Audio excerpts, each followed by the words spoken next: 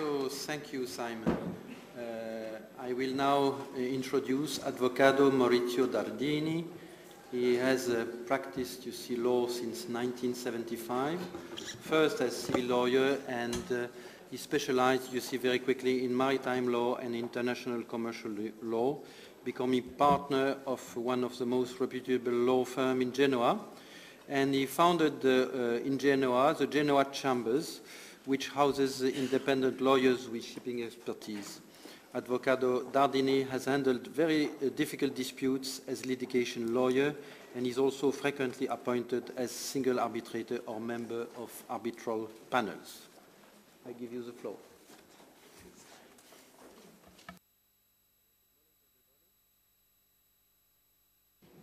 Good morning to everybody again.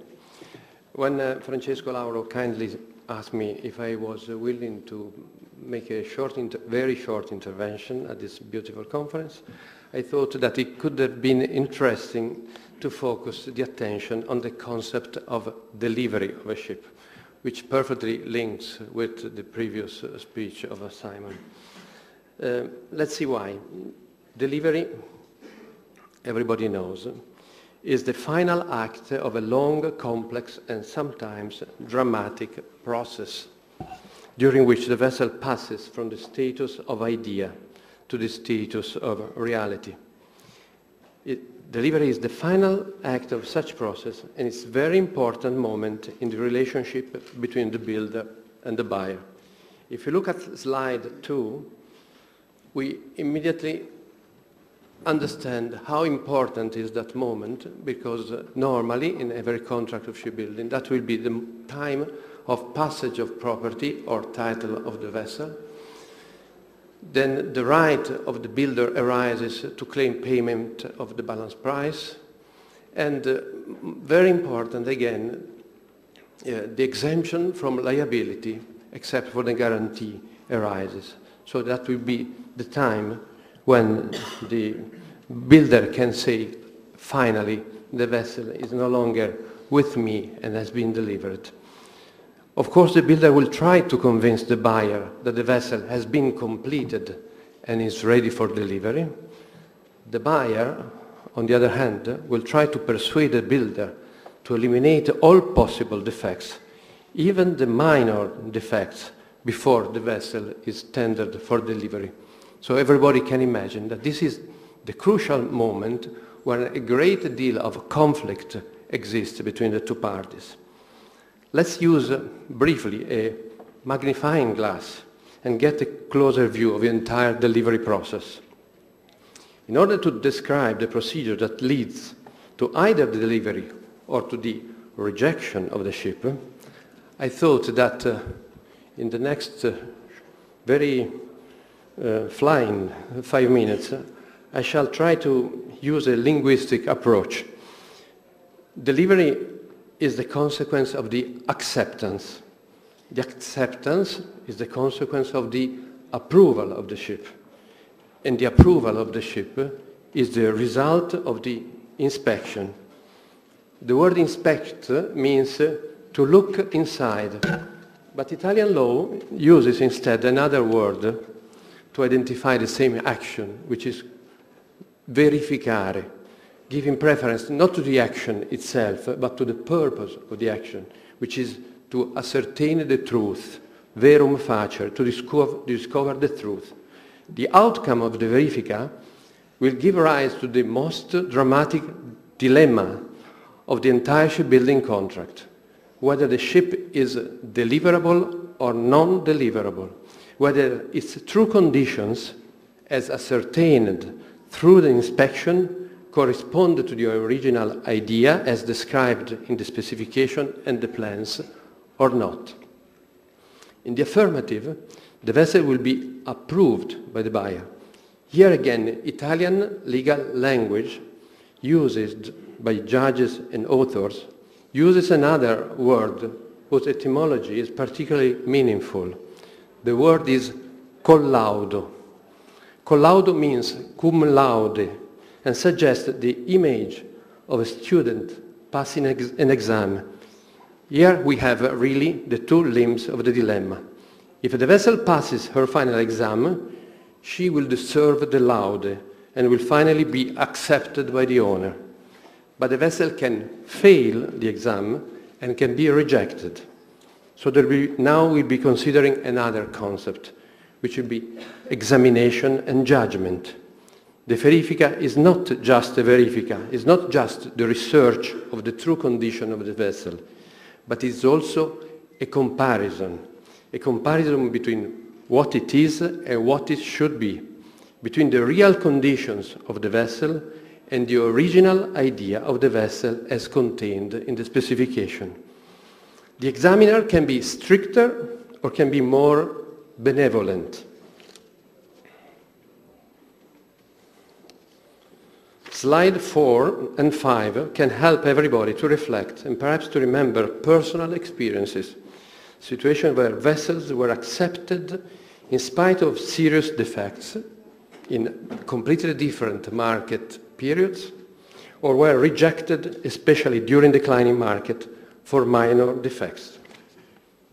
You can look at slide 4, where you will find that the vessel can be rejected for major defects, defects affecting class, defects affecting the intended operation of the vessel, perhaps with a big question mark for minor defects. Of course, the interests of the buyer are influenced by factors which can be extraneous to the contract itself and to the actual condition of the market. As previously underlined, the buyer can be influenced by the market, by the problems with his financial arrangements, and by the problems with the employment of the ship. So, after this stage, there will be acceptance or non-acceptance. Here again, if we look at the words, we can think about the meaning of acceptance and non-acceptance. And to accept means, of course, accipere, which means to take inside in the family of the shipowner. And reject means to throw back. What happens if the vessel is thrown back?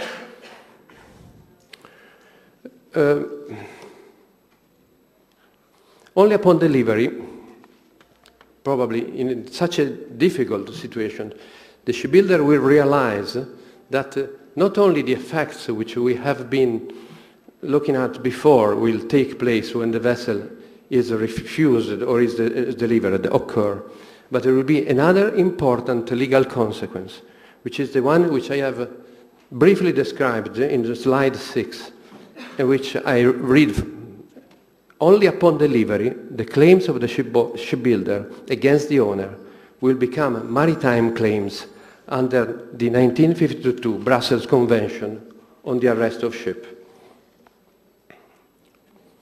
Is that correct? Let's read Article 1L of the Convention. The Convention on the Arrest of Ships states that maritime claim means a claim arising from one or more of the following. Letter L, construction, repair, or equipment of any ship or dock charges or dues. So, a claim arising from construction is a maritime claim. But let's read with attention Article 3, number 1 of the same convention. A claimant may arrest either the particular ship in respect of which the maritime claim arose, or any other ship which is owned by the person who was, at the time when the maritime claim arose, the owner of the particular ship.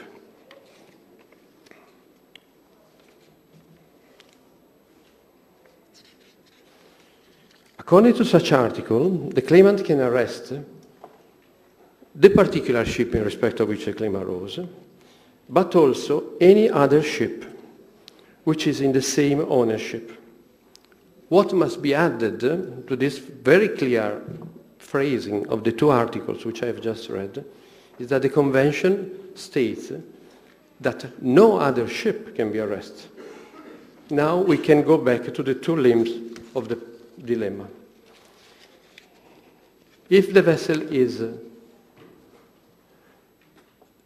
delivered, and if the vessel has not been delivered, has been rejected, and the contract has been rescinded.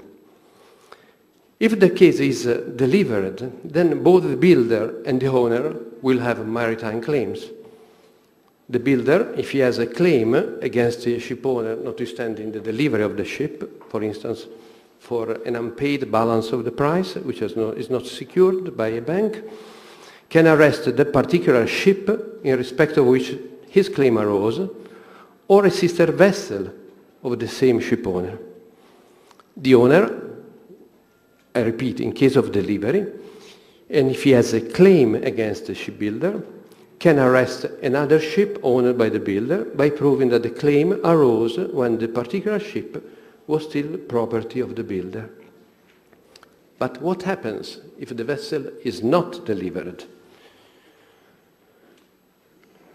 Here we can envisage two possibilities. The first one, the claim of the builder for damages deriving from the wrongful rejection of the vessel, which is the most common situation. Second, the claim of the owner for damages deriving from the builder's failure to complete the vessel in time. If we look at the claim of the owners, I shall invert the order of my slides, there will be in practice no real problem, because the owner can arrest that vessel in respect which has not been delivered, which he rejected, which has remained the property of the yard, in respect because his claim arises in respect of a ship, and the owner can arrest another ship owned by the builder. But what about the builder? The builder cannot arrest the vessel in respect of which the claim arose, because he cannot arrest his own vessel.